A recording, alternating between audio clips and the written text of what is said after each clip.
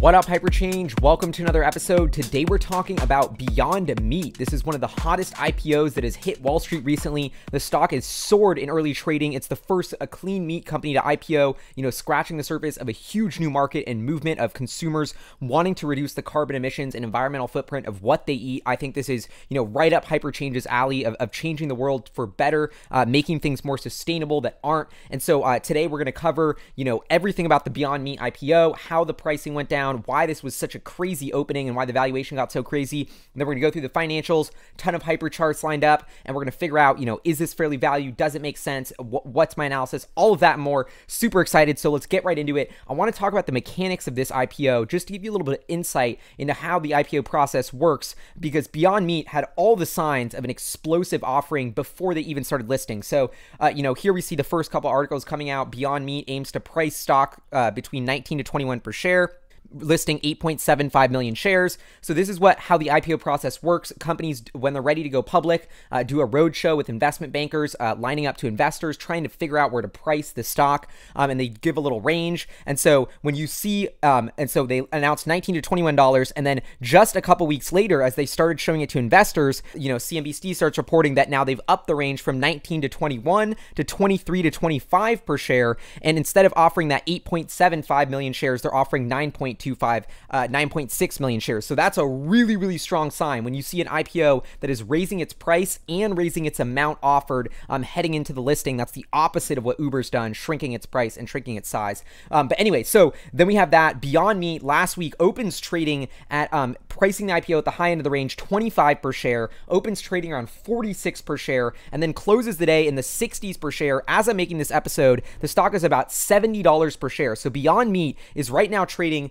originally wanting to price its IPO around $20, and now it's hit the public market at 70, more than a triple from that originally planned IPO price. So that shows you how much explosive and how much pent up demand there has been for this Beyond Meat's IPO. For those of you guys who haven't been following the story and aren't too familiar with the company, Beyond Meats is a startup founded about 10 years ago by Ethan Brown, based in Los Angeles, and their goal is to, essentially allow you to eat the meat you love, but drastically reduce the carbon and environmental footprint of that. So their products are essentially plant-based meat. So they replicate, their main flagship product is the Beyond Burger, which basically looks and tastes very similar to a burger, but is completely plant-based and vegan. And so they have the Beyond Sausages, which are the same type of deal with sausages, and they have beef crumbles, and they have taco crumbles. Over the long term, I think you're going to see Beyond Meat expand to a ton of different meat, poultry categories, everything that is an animal-based product. And so Beyond Meat is tackling this huge opportunity. I bucket them in this list of clean meat disruptors,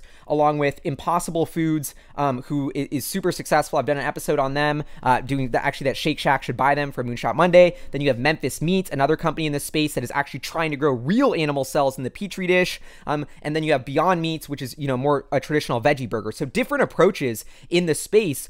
But the common theme here is that there is a massive opportunity to reduce global meat consumption. And so I want to hop into the S1 for Beyond Meat quickly. This is the filing they did for their IPO to just show you the kind of high level business that they're planning here. So right in the overview, it says, our brand commitment, Eat What You Love, represents our strong belief that by eating plant-based meats, consumers can enjoy more, not less, of their favorite meals, and by doing so, help address concerns related to human health, climate change, resource conservation, and animal welfare. So this is a huge opportunity and fundamental shift that Beyond Meat is going for, where consumers are becoming cognizant of the impact that their food and their diet has on the environment and their health. Personal side note, hugely relate to this because I've reduced my red meat consumption significantly in the past year and just become a lot more aware of what I've been eating the more I educate myself about the food system and the impacts it have, because I'm a huge climate advocate. I'm a Tesla shareholder because I love what they're doing on the transportation front. But the other big industry that is really ruining the planet and environment is agriculture, and a lot of that is meat consumption. And I know that's a really touchy subject for a lot of people, but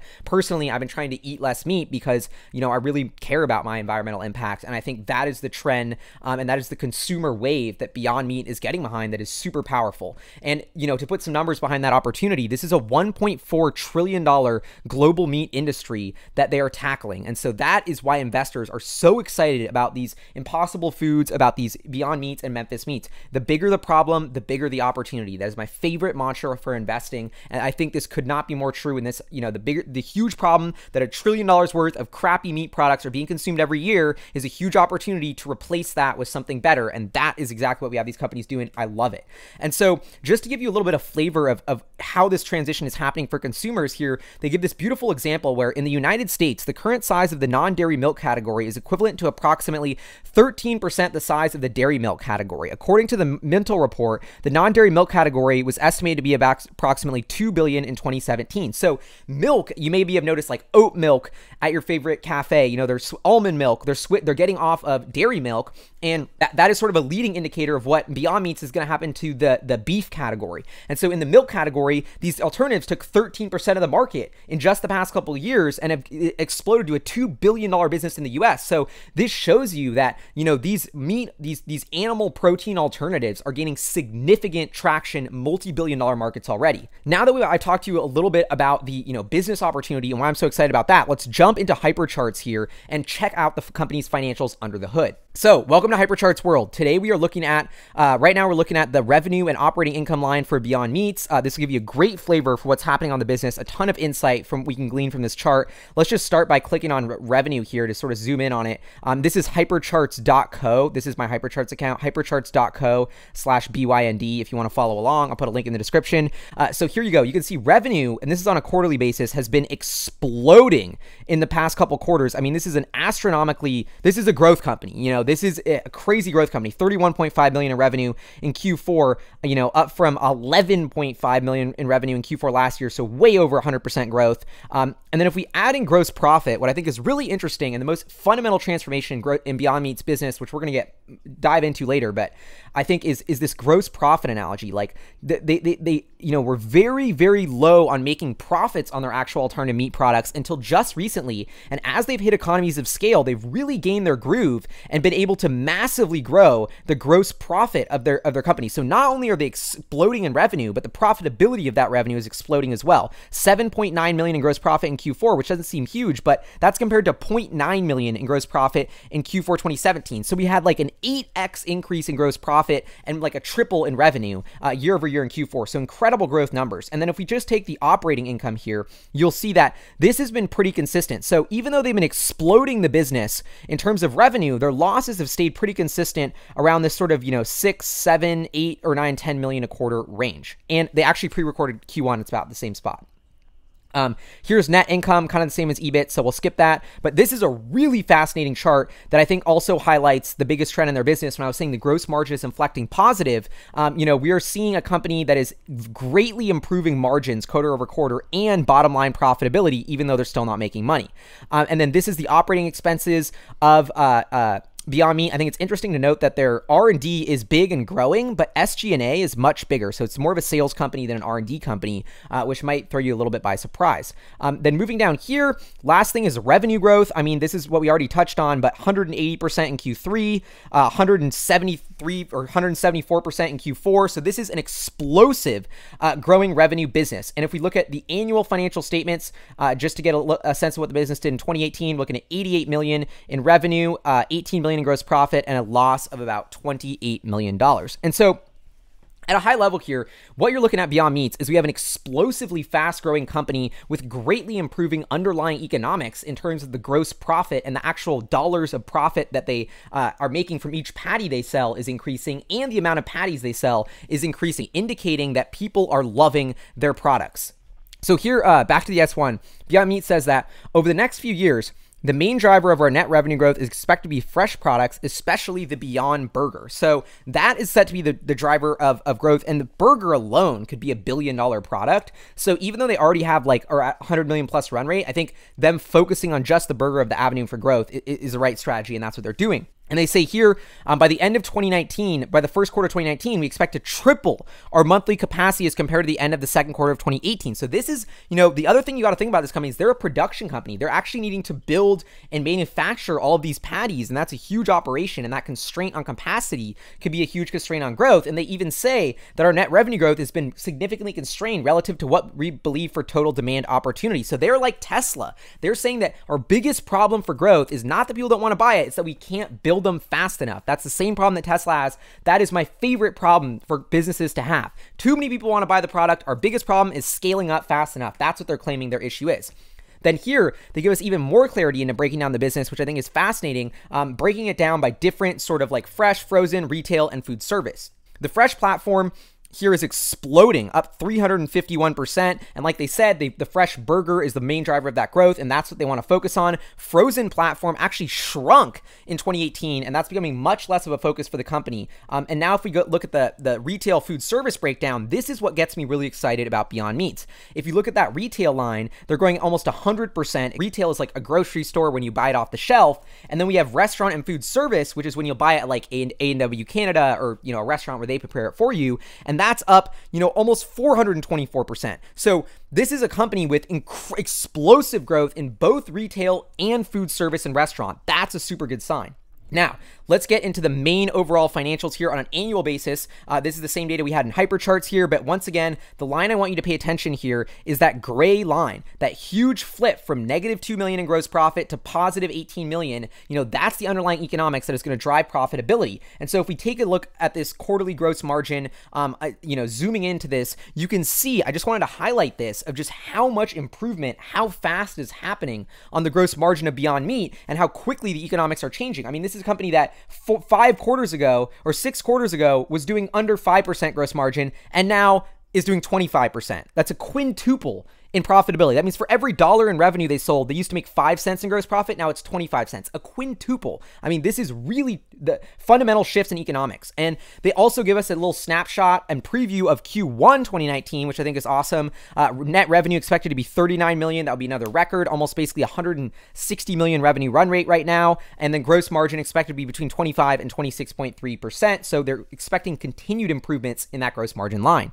So I took this all together to sort of extrapolate what I think is going to happen to Beyond Meat. And this isn't really expecting new products. This is sort of them just expanding the Beyond Meat burger and their sausages and the crumbles. And I have revenue growth, exploding to about 175 million in 2019, which I actually think is conservative because they're doing about 40 million in revenue in Q1. If you annualize that, that's 160 million revenue run rate in Q1. Like, I'm not assuming that much growth in the back half of this year, so I thought that was pretty conservative. I assumed that overall gross margin of 30% for the year. Remember, slightly above that, 25 to 26 in Q1.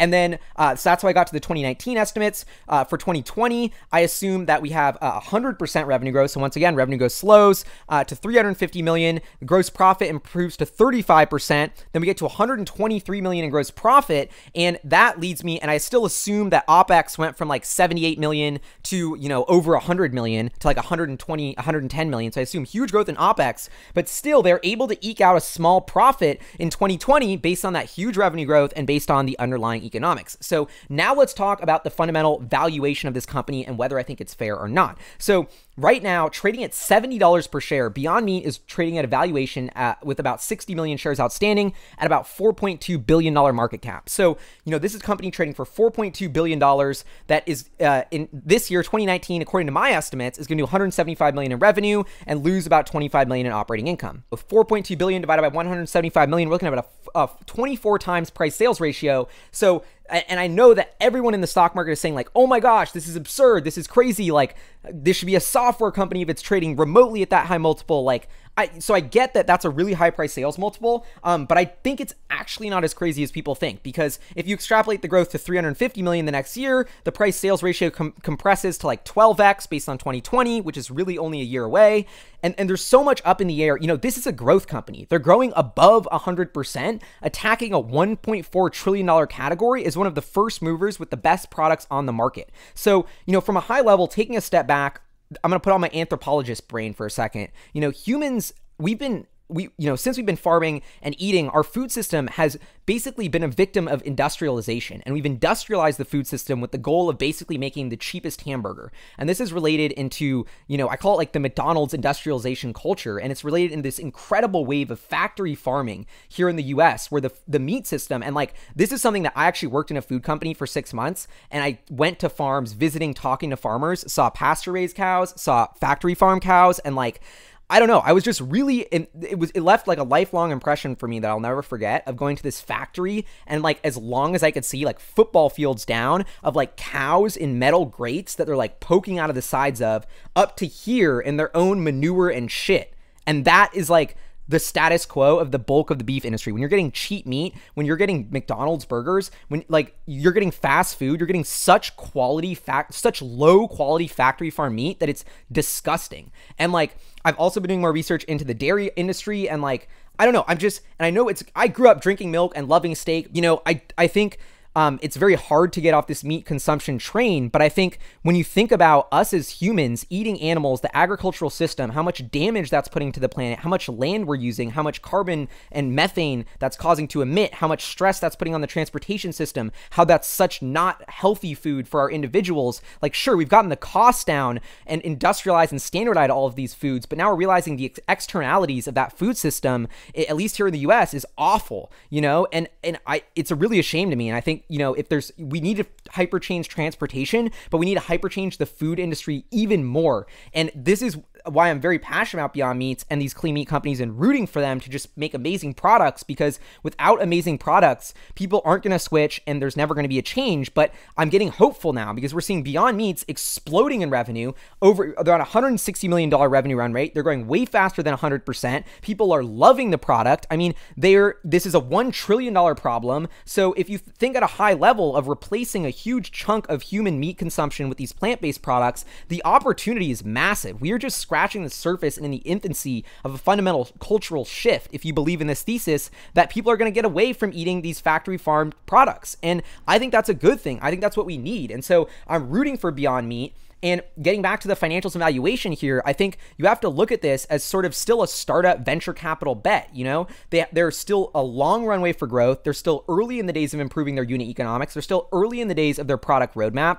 They're still early in the days of forging long-term relationships with consumers and customers. And so I think there's a lot of opportunity this fails and doesn't work and doesn't take off and goes bankrupt and nobody makes money. But is there a lot of opportunity for this to reinvent a significant portion of that meat industry and become a 10, 20, $30 billion company in the next 5 years or the next decade? Yes. And so that is why I don't think this valuation is crazy. And I think, Beyond Meat is tackling a real opportunity. The bigger the problem, the bigger the opportunity. There's a handful of these $1 trillion climate issues and industries that are ruining the planet, that need urgent change, that present incredible opportunities: transport, energy, and food. And I think this is the first time anyway, so I think, they're the only clean meat IPO. I think a lot of investors see the future that I've been laying out and want to get involved. So that's accelerating the valuation as well. And so, yeah, that is what it is. In my first video about Beyond Meats, when I just read the financials and like thought what I would value it at, I was like, I'll probably buy it at a $500 million valuation.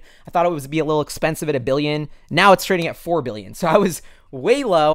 I wouldn't buy it here because I don't think, like I said, 10 to 20 billion I think is very possible for this company, but I'm only getting like a quadruple or quintuple on my money in that scenario, and I don't think the risk reward is quite justified given how much execution they have to go, how much competition's coming, etc.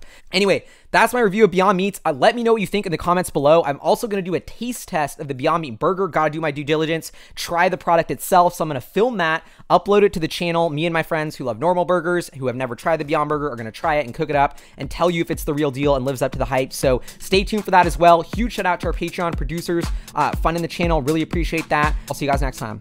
Peace.